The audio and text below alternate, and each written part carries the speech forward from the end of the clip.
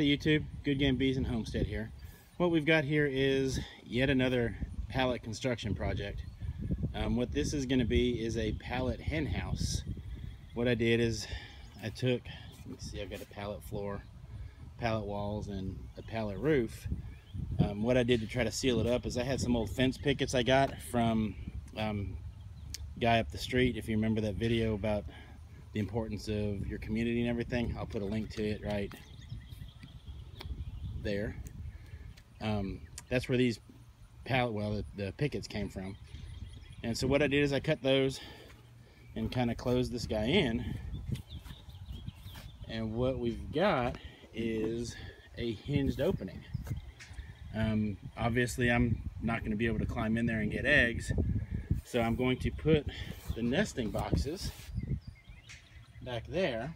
This is the view inside of the enclosure itself, and I'm going to end up opening it from the top to get the eggs, and I'll show you how that works. Hang tight.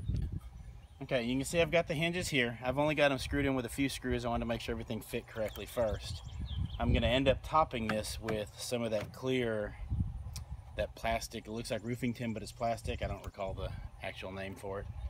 But anyway, what I'm going to do is this way I can open the lid and reach in and get my eggs, and when I'm done I can close the lid and it's secure again. So that's kind of just yet another pallet project we're doing. These hinges actually came off of an old chicken house door that rotted away, so remember, don't throw that kind of stuff away. That stuff comes in handy, so repurpose what you can. Save a penny or two here and there, and it adds up. So okay, here's that clear roofing stuff I was talking about. You can get this at your big box hardware store. I think we paid $8, $10, something like that for this big section of it. And it cuts with a pair of scissors. These are those freebie scissors from Harbor Freight, so I'm not using anything expensive or, you know, super refined for that. And you can see it just cuts straight through. So let me cut through here. I'm going to mount it up and I'll show you what it looks like.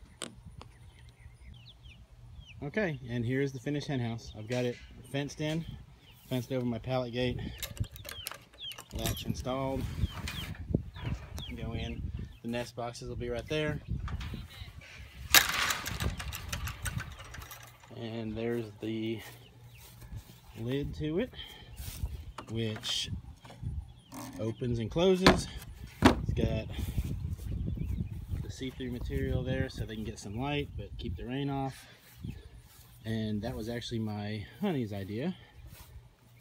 When I was pondering things to cover it with, she said, well, that would be a good thing to do, and looked into it, and she was right, so there it is. So anyway, we do appreciate it. Hit like, hit subscribe, comment if you have any questions. Take care.